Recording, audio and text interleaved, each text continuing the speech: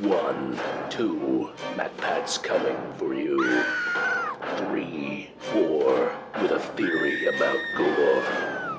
5, 6, throw some science in the mix. 7, 8, gonna settle the debate. 9, 10, Freddy won't kill again. Hello, Internet.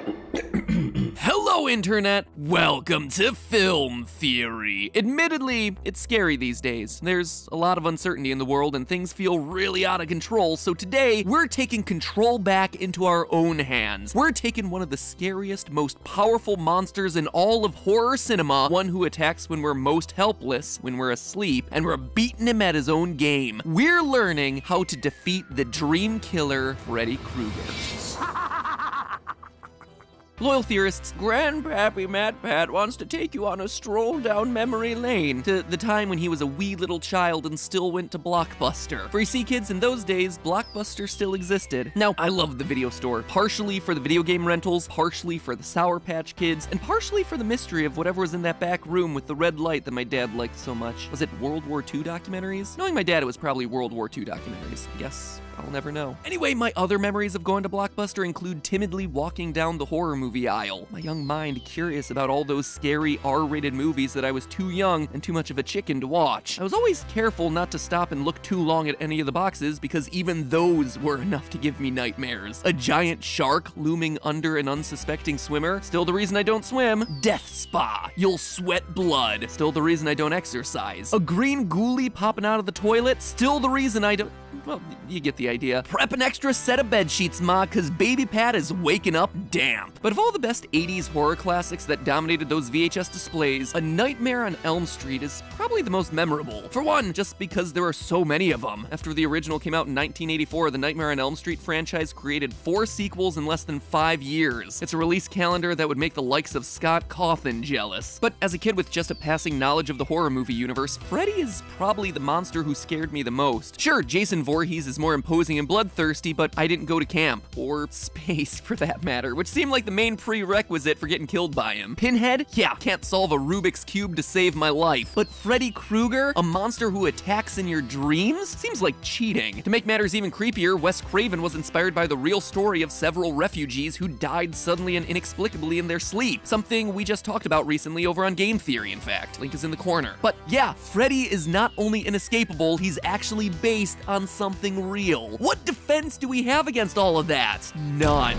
Or so I thought for the last 25 years. But friends, today it's time to put Freddy to sleep for good. That's right, theorists. You can all sleep a little tighter tonight after watching this episode because we're gonna show you how to survive Freddy Krueger and keep him confined to dreamland once and for all. Turn out the lights and tuck yourself in. It's time to put Freddy to Betty. And yeah, I know that line was cheesy, but it's on brand for these movies. I mean, have you heard the lines this guy uses? His puns are worse than mine. This is it, Jennifer. Your big break in TV.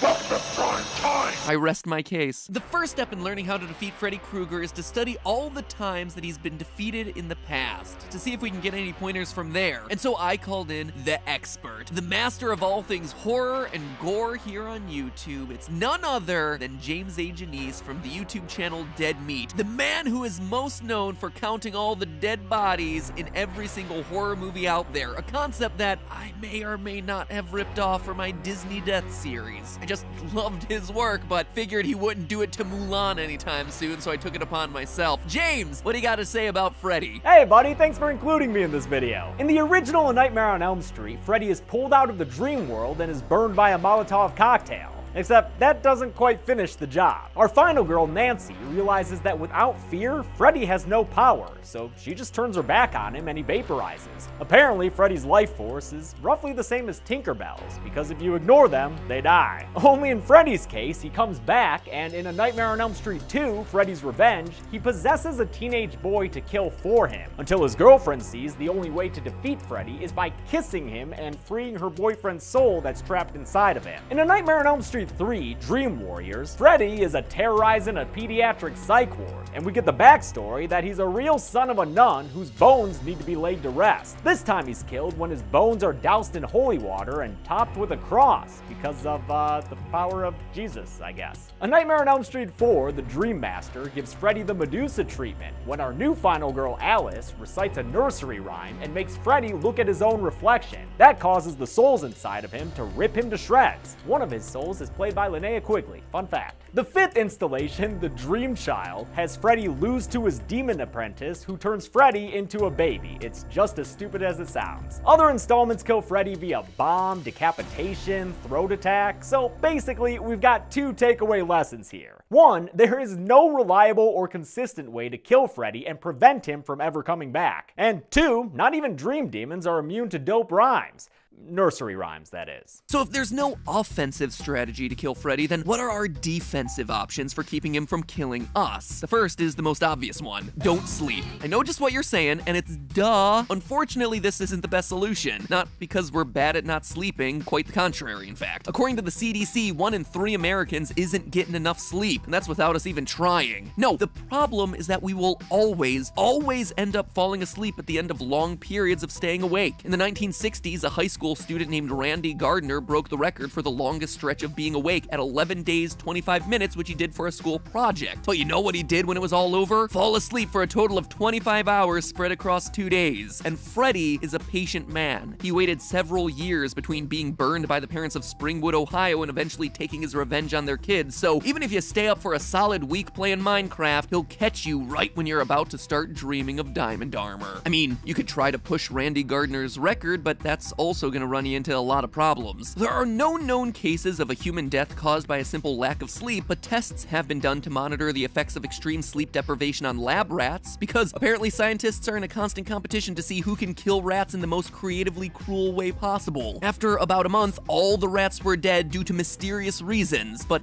suspected all the reasons were tied back to their lack of sleep. Again, I go into way more detail about all of these things over on that game theory episode. It's almost as if these two episodes were meant to be watched together and somehow the programming schedule got shifted in some way. Huh, go figure. Anyway, suffice it to say that the length of time which humans could stay awake without dying is probably not identical to that of rats, but there's no reason to believe that it be significantly longer. So basically, we find ourselves in a catch-22 here. If you sleep, Freddy is gonna kill ya. If you don't sleep, your body is gonna kill ya. So what is the answer then? Well, remember that Freddy isn't just a killer who attacks in our sleep, he's a killer who attacks in our dreams. No dreams, no Freddy. We're not always dreaming when we sleep. Realistically, the vast majority of our dreams, and pretty much any dream you'd actually remember, takes place during rapid eye movement, or REM cycles of sleep. I would insert another 90s music joke here, but you know, copyright issues. So just know that the thought was there, and it's just a missed opportunity for everyone. REM sleep usually occurs in about 10-minute bursts at the end of the sleep cycle, which lasts roughly 90 minutes. The longer you sleep, the longer those REM cycles will become, so one possibility is sleeping for shorter periods that prevent us from going into REM. And that brings us to our next candidate to defeating Freddy, polyphasic sleep. Most people engage in what's known as monophasic sleep. You're awake all day, you go to bed for one long stretch at night, you wake up, you rinse, you repeat. Polyphasic sleep, on the other hand, seeks to boost productivity by giving people shorter, separated periods of sleep throughout the day. It was allegedly used by Leonardo da Vinci, who I think I can safely say was a reasonably productive dude. The most popular versions of polyphasic sleep tend to still have a longer stretch of sleep at night with some naps sprinkled throughout the day, but both the Uberman and Dymaxion models call for no more than 30 minutes of sleep at a time. Foolproof plan, right?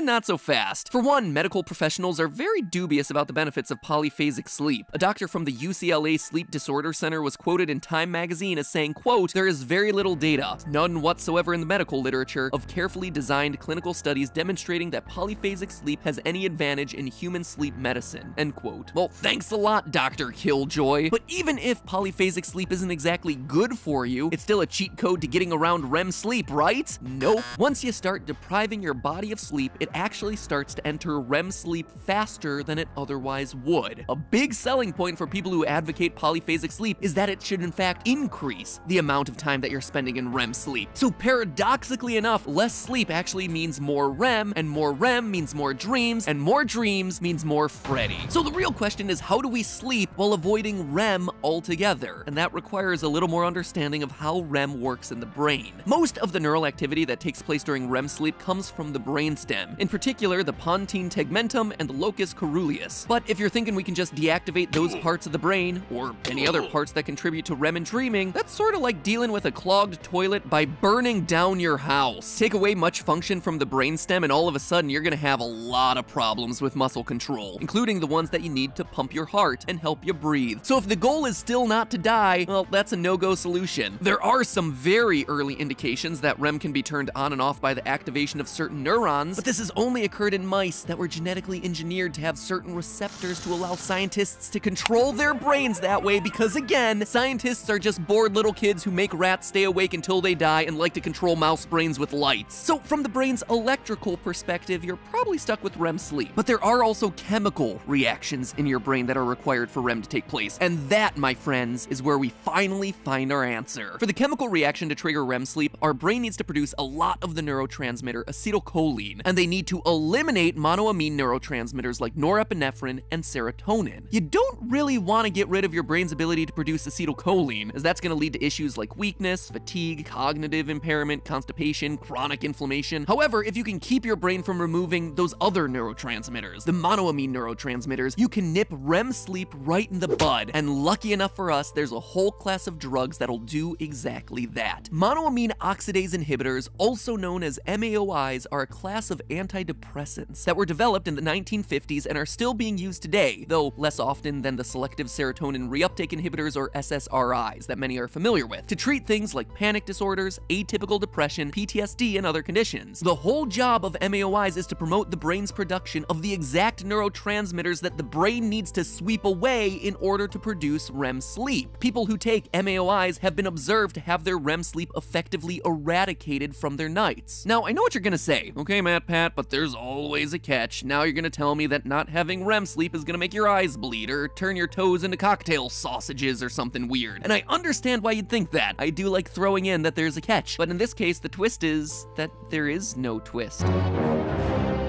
Multiple scientists have described people without REM sleep as experiencing no real defects and being at no particular health risk. So interestingly enough, if you've got panic attacks or PTSD as a result of Freddy Krueger, the same drugs that you would have taken to address the effects are actually the same drugs that you're gonna need to get rid of the cause in the first place. Those are the things that are gonna keep you safe. More monoamine neurotransmitters equals less REM sleep equals zero Freddy. Wait a second. If Freddy Krueger is defeated by antidepressants, does that mean that the whole Nightmare on Elm Street franchise is about mental illness? This idea of a silent killer, one only you can see that operates in your brain and can be deadly if it's not dealt with, it makes a lot of sense. Maybe a Nightmare on Elm Street was actually more sensitive, more culturally aware, more subtle than we could have ever thought. Find your boyfriend now, Nancy.